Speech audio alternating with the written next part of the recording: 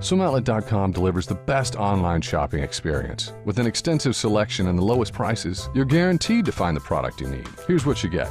Free shipping on all orders over $49. Free 1 to 2 day shipping on all orders over $99. All orders placed by 6 p.m. ship out the same day. Shop at SwimOutlet.com, the web's most popular swim shop.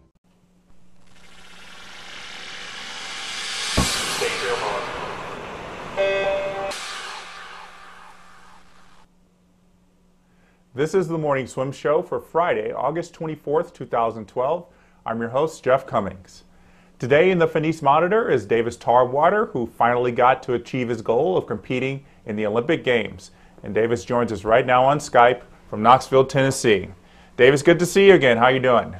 I'm good. Good. Thanks for having me. I'm sure you're actually more than good. You finally got to go to the Olympics. You got a gold medal in that 800 free relay. You're a prelim swimmer. What are your emotions right now when you think about your Olympic experience?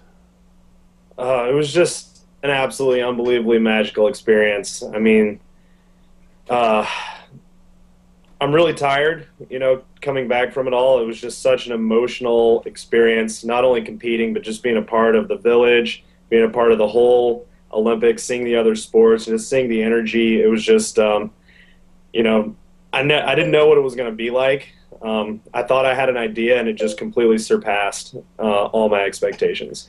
This wasn't your first national team experience. You've traveled internationally to a lot of meets. How does it compare to the atmosphere of, say, any of the other big meets that you've been to? It's not even close. I mean, there's such a sense of urgency with the Olympics and a sense of importance with the Olympics that is a lot different from a World Championships or any other kind of meet. There's an understanding of how important it is for the sport for every 4 years it to be on display in an Olympic year, and it raises the level of competition from everyone. And so I just think that you can feel that energy, as a competitor and as a spectator as well. And you swam in the prelims of the 800 free relay for U.S. How did you feel about your swim? Well, actually, hang on a second. I gotta put this hat on first. Oh, well, that makes it so much better. I like that. Yeah. All right. No, we can proceed now. You got the official USA beret there. That definitely adds to it. Well, and if I don't have this on, I can't do a very good interview. And it's like my thinking cap. I've been wearing it everywhere.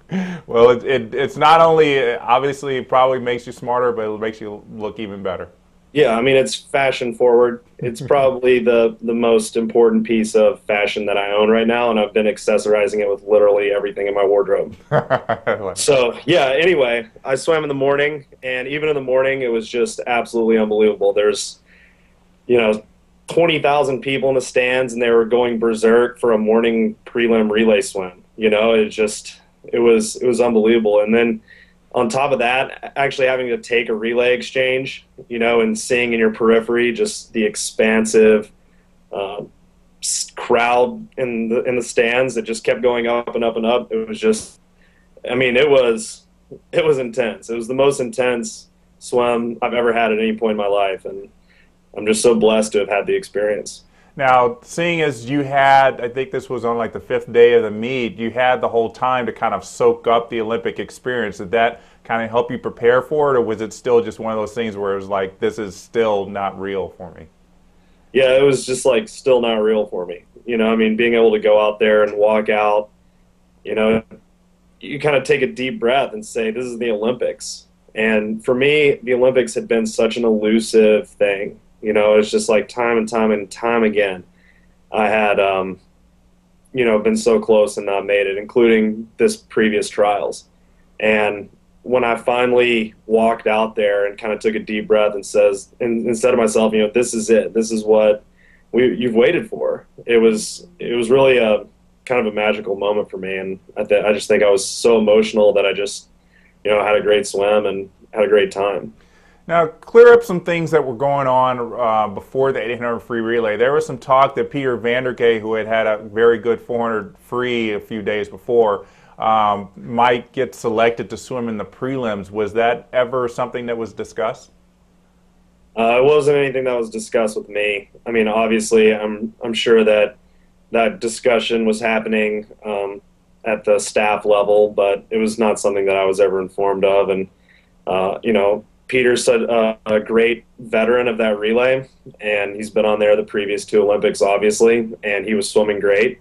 And, he probably deserved a chance to be on there. And that's the thing about those relays is it's completely coach's discretion. You could have won the event at the trials and then not be put on. So I'm sure there was a lot of discussion. I'm just glad I had the opportunity. If it had gone with Peter, then I would have supported Peter and cheered Peter on because he's one of my best friends. And but I'm just thankful that I had the opportunity to go. Yeah, obviously, because you got a gold medal from it. So you didn't get to stand on the podium with the guys in the finals.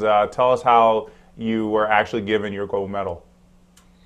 It's done internally the next night. We have a team meeting at like 5 o'clock before the session every single night of the meet, and the prelim golds are given out in front of the team internally, and it's a pretty cool moment. And it's cool to be recognized, by the guys that won the medal, and also the guys, that are just the other guys on the team. So, Coach Troy presented me and Matt and Charlie with our medals the next day. Really nice. So last time we talked, you were in Knoxville for training camp, and you had said you didn't really know what you were going to do after the Olympics. Is that still true? You still kind of got a lot of things up in the air? Yeah, I definitely have a lot of things up in the air, and I don't know exactly what I'm going to be doing.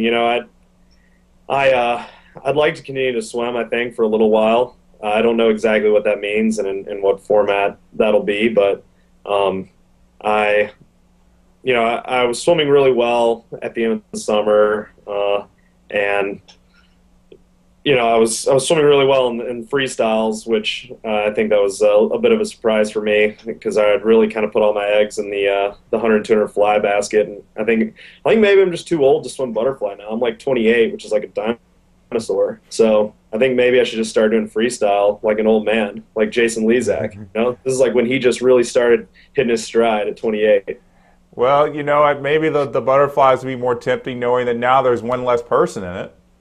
Yeah, well, that's true. That's true as well. But, there's also the old man factor that I have, which, I don't think means anything. I just made that up. Yeah, I don't think it means anything. I think a lot of people are proving that wrong. Ryan's going to be in his 30s in Rio, and he'll probably be doing the 400 IM. So, the 200 fly is probably nothing. Yeah, the 200 fly is definitely nothing. It's like the easiest event. So I got to say that's a big statement to pull. A lot of people won't say 200 fly is the easiest event, but I guess when you've been doing it all your life, you probably think it's easy. No, I don't think it's easy. I think if anybody went back and watched my performance from the finals of the Olympic trials, they would know that I was in a lot of pain. Yeah, I think that's a light way of putting it. Going vertical with 5 pianos on your back is the way it looked, but you definitely hung on there. So yeah, talking about a lot of things up in the air. I know that you had talked about law school kind of up in as one of your decisions, and with swimming in there. Have you had a lot of discussion with Dave Marsh, your coach, Matt Credich, who coached you as well, about any of your options that you might have going forward? No, not really. I only got home like 2 days ago. I think any time after kind of the quad is over, it's really a good time to really reflect and really look at what the future might bring. And I just really haven't had a time to internalize exactly what that means for me. I'm coming off a period where I'm really motivated in the sport, but I'm also really motivated to pursue other interests. And in terms of school, I don't see myself as having the desire to go back to school. I'm content with the master's that I have, and ultimately I would hope to be able to do some kind of international business or national finance type work at the end of the day, or take over for Anthony Bourdain. If Anthony Bourdain offered me right now to be his replacement, I would retire from swimming. Well, those are two very diverse careers: international business or traveling around the world eating food like Anthony Bourdain.